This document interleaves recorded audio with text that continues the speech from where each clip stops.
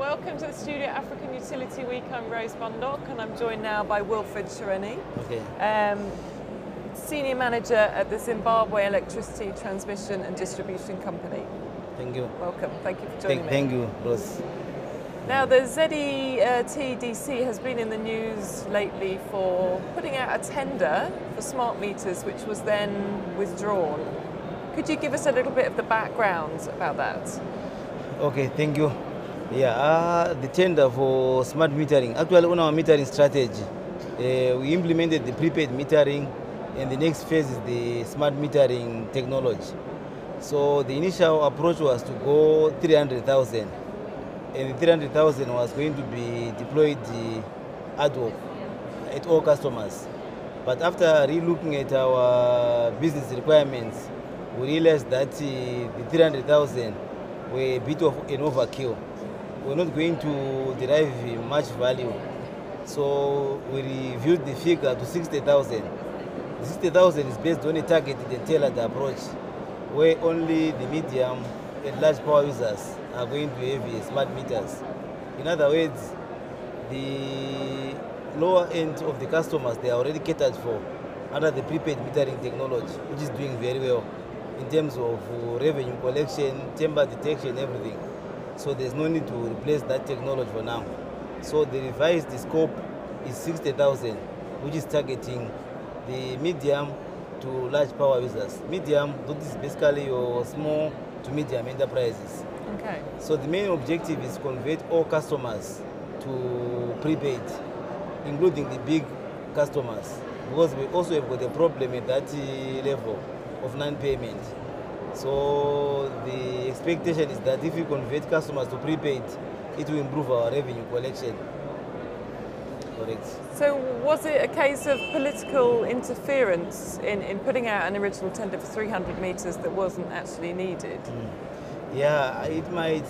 I wouldn't take it that way. Of course, there were perceptions that it's political interference, but truly speaking, it wasn't political interference.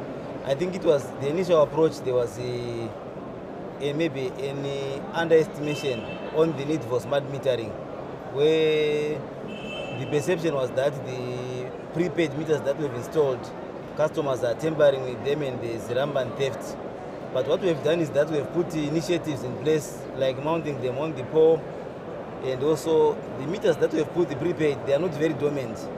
I mean, they also have got they've got dormant. They are not dumb. I mean, they've got dormant smart metering technology. I mean, functionality, which you can activate by putting additional components like data concentrators. So we can still achieve the required revenue protection features by activating those. So there's no need to replace them for now. So I'm just dispelling the notion that it was a political interference. It wasn't. It was more like, I think, a perception that the current prepaid meters are not doing well. Let's replace them by smart metering. But after reviewing, we realized that we don't need to have smart meters all over. We just need a few of our customers on smart metering for now. Right. So is the ambition with using smart meters for commercial and industrial users to reduce potential non-technical losses? Yeah, basically it's an initiative to reduce the non-technical losses, and also we are slowly moving towards smart grid. So it's a milestone towards the implementation of smart grid. And another driver is that of managing renewable energy. So if you put smart meters, the assumption is that we'll be able to measure excess energy that is fed into the grid by customers with renewable energy, especially solar. Does the utility have a smart grid blueprint, a vision of what you want to work towards? Yeah, we do have a sequencing roadmap starting now until 2018. By 2018, should have a fully fledged smart grid. So what we have done is, because of resource constraints, we are starting off with those areas, those functions which will add value now. Specifically, we are looking at what is called customer centricity, where we are looking at functions that will enhance customer service delivery and also revenue assurance. So revenue assurance, I'm talking of upfront collection of revenue.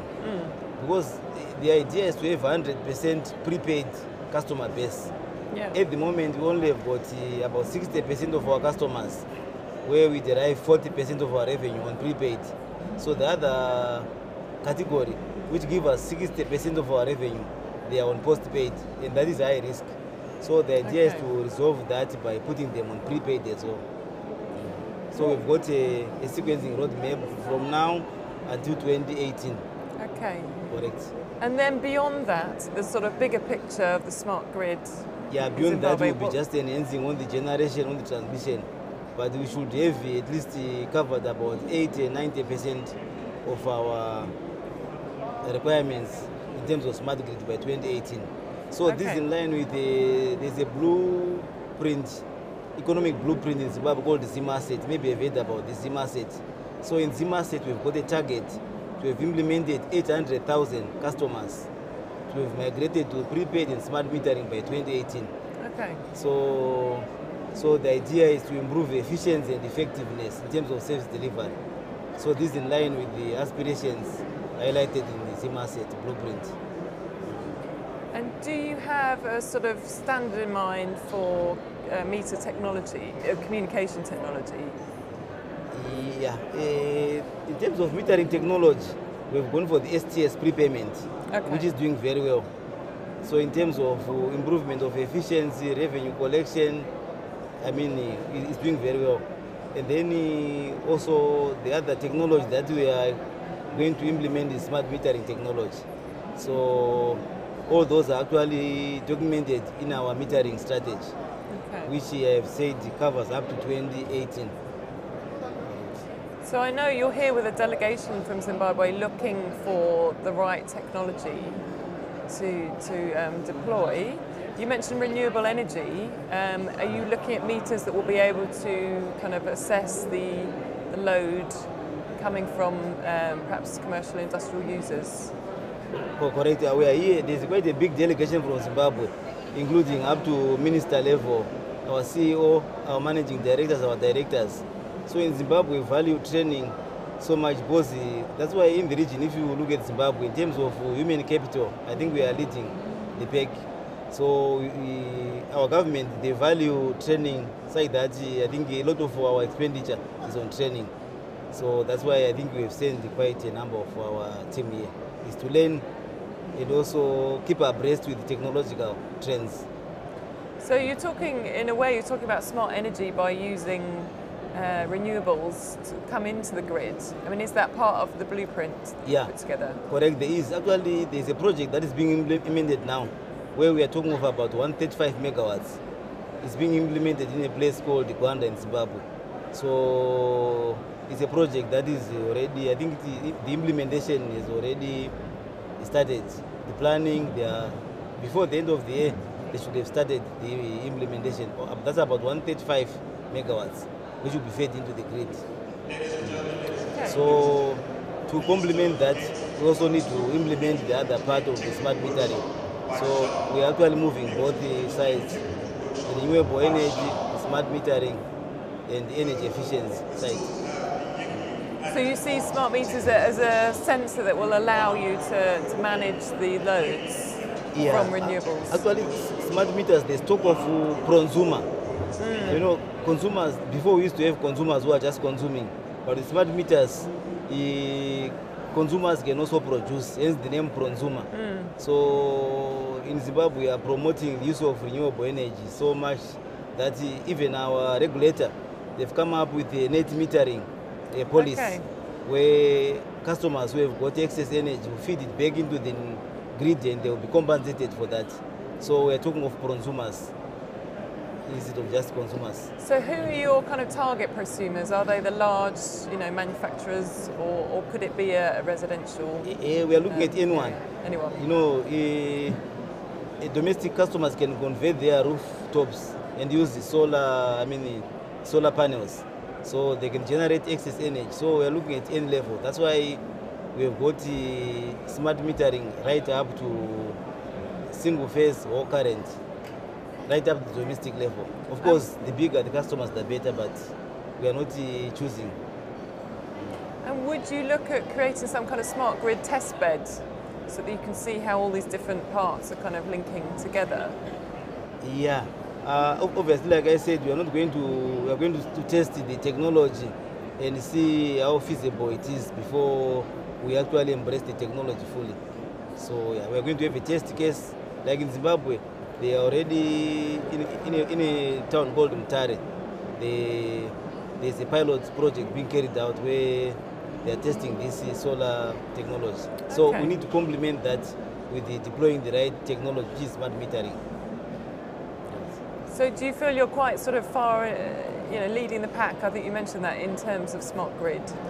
Yeah, in terms of smart grid, actually we are leading the pack because in Zimbabwe we are not just rushing, we are taking a calculated approach. So we've got people with the experience like myself. I used to work for Botswana Power Corporation, where we implemented the first smart metering project in Africa. That was in 2006. So I know the risks and the dangers of just going. So that's why we are taking a calculated risk. So I think in terms of the skills, the competence and experience, we are okay. Obviously there is a lot of activity worldwide with smart grid and associations and alliances. Do you tap into any of those, or do you feel in Africa at the moment there's not enough kind of representation? Actually, we are also, because you can't be isolated. This is a global village where you need to learn from others. Like in Zimbabwe, me specifically, I am on the IEC group. There's a work group which is working on development of smart city. It's I think Joburg City and the other South African utilities. So I am a member of that IEC work group where we are working on developing smart metering standards for Africa. So I think we are learning a lot from that group and we are implementing whatever we've learned back home. And lastly, Wilfred, I know you're here, as I said, looking at technology. Is there anything kind of caught your eye that you think is applicable to your situation in Zimbabwe from the exhibition? Yeah, from the exhibition we are learning quite a lot. I think there's a lot of developments from last year in terms of the smart metering technology. It's fast developing. So we are taking all those into account so that before we float our tender, of course, what we will not do is to align our specification to a particular supplier, but we'll just look at what is in the market and then so that we get the best.